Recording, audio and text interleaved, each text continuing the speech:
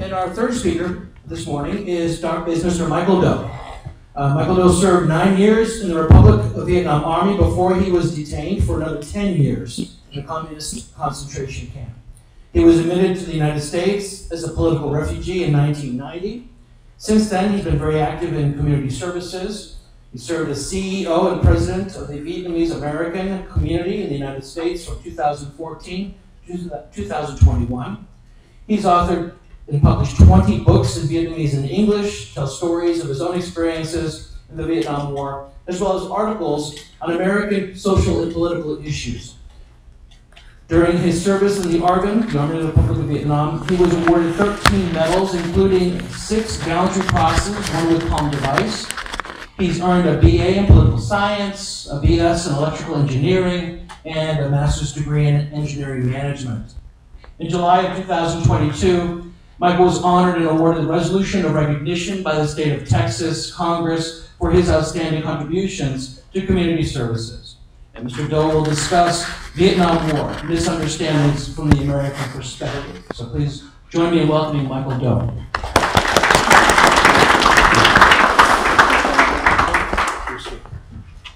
Good morning, ladies and gentlemen. Next year, 2025, I may not be here, okay? But next year mark the bitter end of the Vietnam War. But for 50 years, almost 50 years, the South Vietnamese Army suffered a lot of misunderstanding from the American public and even from the American veteran, Vietnam veteran. The existence and sacrifice of our soldiers during the war was ignored. We have suffered offense for decades, mostly due to misinformation or misunderstanding. Most Americans think the Vietnam War was between America and Vietnam, represented by Ho Chi Minh. But, they almost ignore the role of South Vietnamese Army, the government, and the people of South Vietnam. But when things went bad, it's not uncommon for people to point the finger to someone to blame of their failures. In Hollywood, or documentary, movie, or books, they always blame the South Vietnamese for the fall of Saigon. For instance, in the Vietnam War movie by Ken Burns and Rick Novick, if they sometimes mention the Vietnamese soldier, always the bad image, always the people cowardly, walk left, run from the battle. And even in the movie Full Metal Jacket, they portrayed a South Vietnamese officer as a pimp who carries girl, whore to American GI.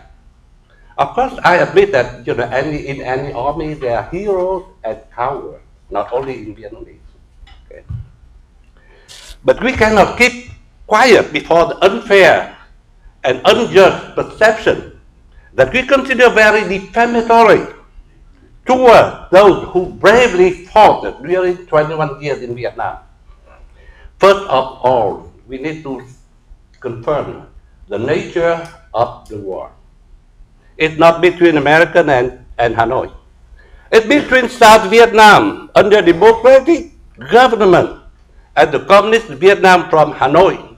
The Viet Cong was only the subordinate created by Hanoi to invade Vietnam. South Vietnam. And the Americans came to Vietnam as a friend, ally, okay, playing the role of advisory and assistance. They are not our boss. They are not the main role in the war. We, Arvin, fought Vietnam since 1949 against the communists, since the nation of Vietnam existed. And then we continue to fight the Viet Cong when the Republic of Vietnam was established. And Americans come there only after 1954, 55, and they sent troops after in maybe 1965, right? So at the beginning of the war, President Jim disagreed with American about the military strategy to fight against the guerrilla warfare. The Americans want the South Vietnamese army to fight a conventional war. That is not work. That's not work. Okay. President Diem learned how to fight the guerrilla warfare by learning from Malaysia, from Indonesia, from the Britain. That's why he created the so-called strategy Hamlet, which isolate the Viet Cong from the peasant. The Viet Cong, like the fish, have no water to survive. But after the fall of the First Republic, that plan, that project dismissed, and the Viet Cong have more time, have more opportunity to infiltrate the population. You remember the chief of the military, American military resistance, General John O'Donnell. He challenged President Diem. He said, he who pays give order. That means, Americans want to take care of everything, give order to the Vietnam in the fighting. But President Diem objected that plan, and he sent the plan, initially they want to send the American combat to Vietnam, but President Diem objected. And that's the reason why President Diem was murdered. He's the patriot. He's the man who devoted his life for our country, for our people. And he was murdered brutally by his friends. From 1955 to 1963, South Vietnam achieved some economic, social, and democratic development. But to the American perspective, it's not enough. They want South Vietnam to be advanced at some, like a mostly highly developed country. It's not that way, because we just from the French colonialism after 80 years, and our society just transformed from the kingdom of Vietnam into the First Republic newborn. We cannot just create a democracy like in United States, and that make American government disappointed. They want to rush Vietnam, but it not work. So that's why they murder our beloved president. And from 1963 to 1965, South Vietnam fell into dangerous chaos and long-lasting political instability that gave the enemy the good opportunity to expand in the countryside and infiltrate and establish themselves in the urban area also.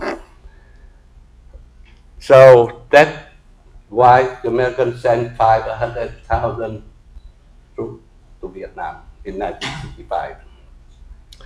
And you remember in April 1965, when responding to Senator Wetmore's Defense Secretary McNamara said to the press, "I don't object to it be called McNamara War. I think that it's a very important war, and I am pleased to be identified with it and do whatever I can with it." And then after 7 years, with 500,000 troops supported by the mightiest and naval force of the world, the Americans realized that they could not win the persistent bloody war in Vietnam. And there was no light at the end of the tunnel. President Richard Nixon then implemented the so-called Vietnamization to transfer the whole burden onto the South Vietnam Army. And in preparing for the total withdrawal, and Nixon both convinced and threatened our President Nguyen Van Thieu to sit at the peace talk with the enemy He then declared the achievement of the peace in honor. Of course, we all know that the United States, after World War II, was the mightiest country in the world. United States can defeat the Viet Cong in a brief war very easy. But they did. They missed a lot of opportunity to win the war. At times when our enemy was on brink of collapse, the U.S. certainly paused and gave them time to heal the world and reinforce. During 21 years of her involvement in Vietnam, the U.S. did not have a consistent policy and a solid military strategy. The policy depends on the public pressure with the promises of the politicians in Washington, D.C. every 4 years for election. In addition, the brutal death of American soldiers that time appeared on the television in every American family, every night, every day. That cause terrorized the people and urged them to join the movement to call for any solution to end the war.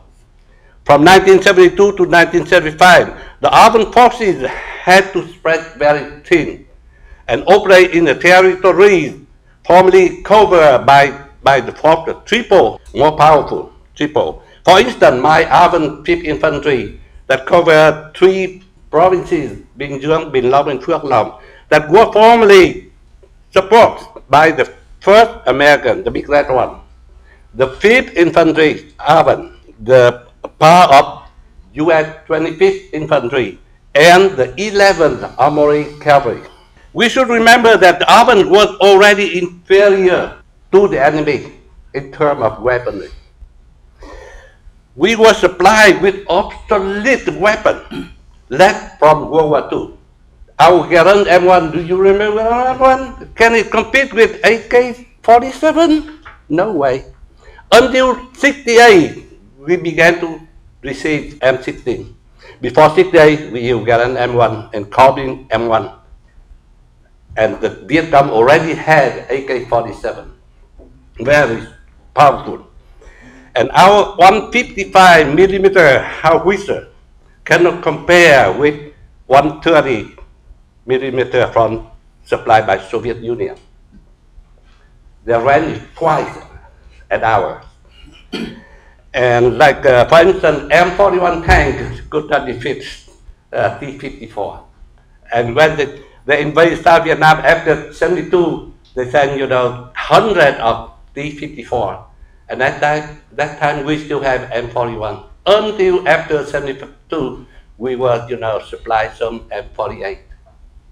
So, for, in Navy or Air Force, our weapons always, up compared to the enemy. So after 1972, U.S. military resistance was cut down from billions to hundreds of millions per year. By the end of 1974, almost armed forces did not have enough ammunition to fight. Thousands of aircraft did not have gasoline, same as tens of thousands of other vehicles. When North Vietnam sent forces, scores of divisions into South Vietnam and launched attacks all over the country, President Nixon did not keep his promise. And the American Congress kept quiet to see South Vietnam falling into the communist hands. And now, some Americans, I'm sorry, not all of you, but some Americans on social media blame the failure on our Arvin. They were very arrogant, infected with racism and superiority complex when they look down on us as, quote, little bastard, gooks, hard to teach. We would like you guys to research, to realize that there were soldiers of the Arvin, 37th Ranger Battalion, fought alongside of Marine Incasion. The Arvin Marine and Infantry fought alongside the USMC Incasion and retaking Hue own capital.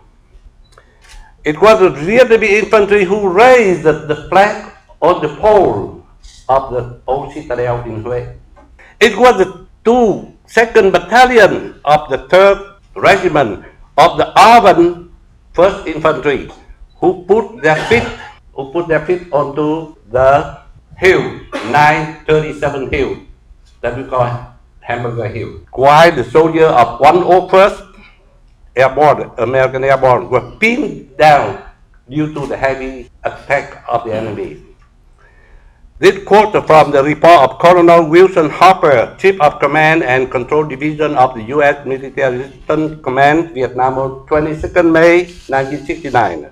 Quote, on May 19, 1969, the Arvin conducted a combat assault on landing zone YC-3249-76 and began moving to position on the southeast side of Hill 937.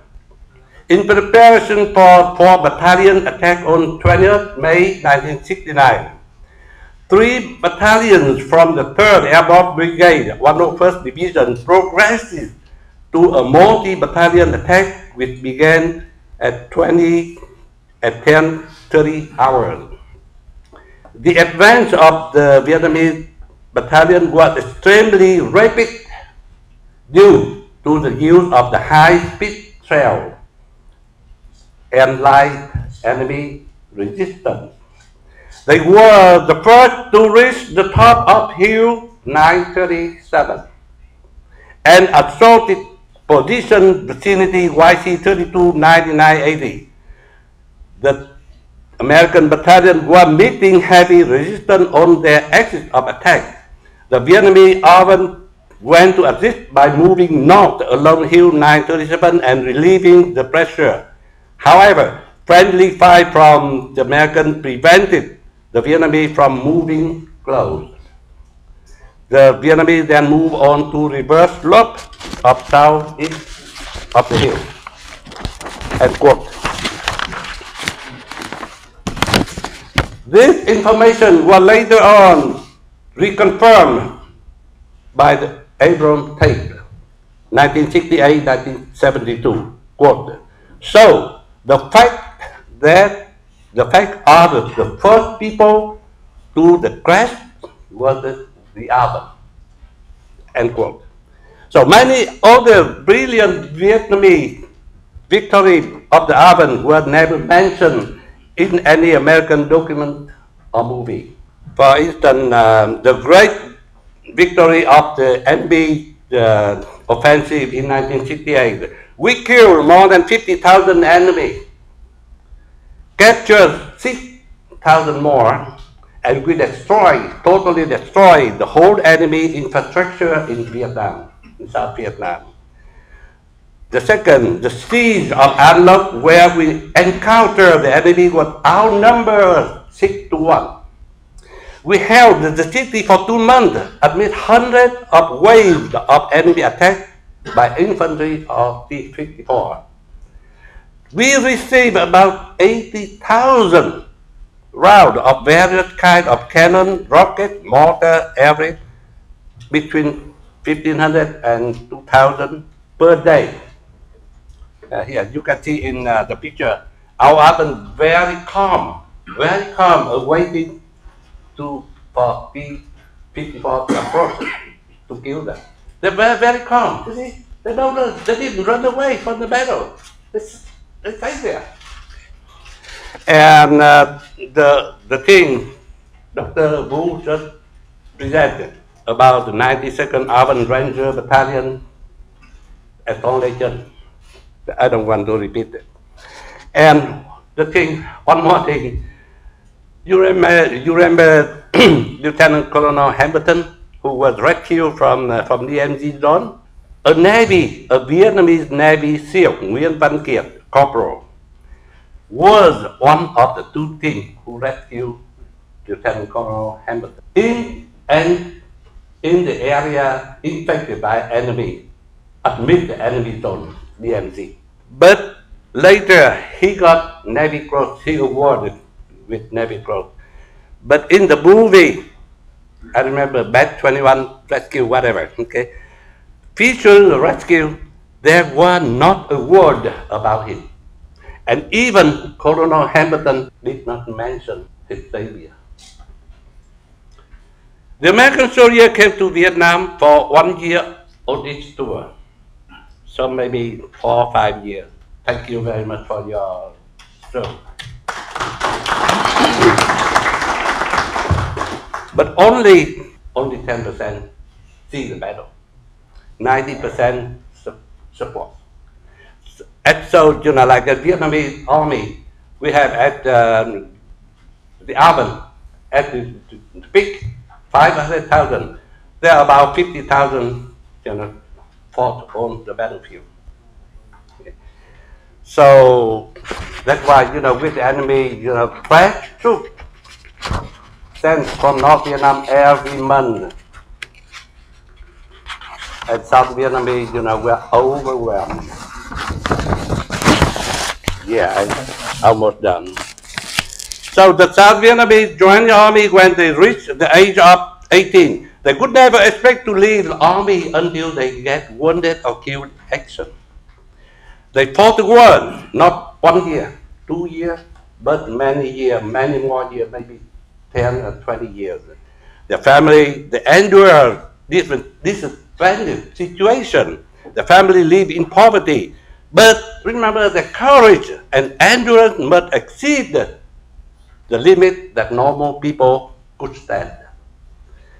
So we do not mean to offend our friend or our allied forces. We just want to tell the truth and want to take back the dignity of our comrades in arms, particularly of 250,000 armed soldiers killed in action during the war.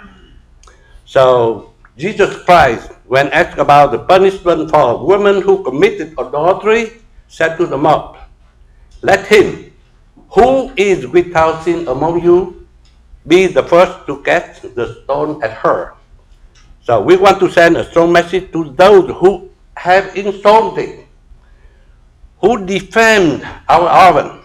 I want to say, if you did not have a day in the combat, in the battlefield, please stop.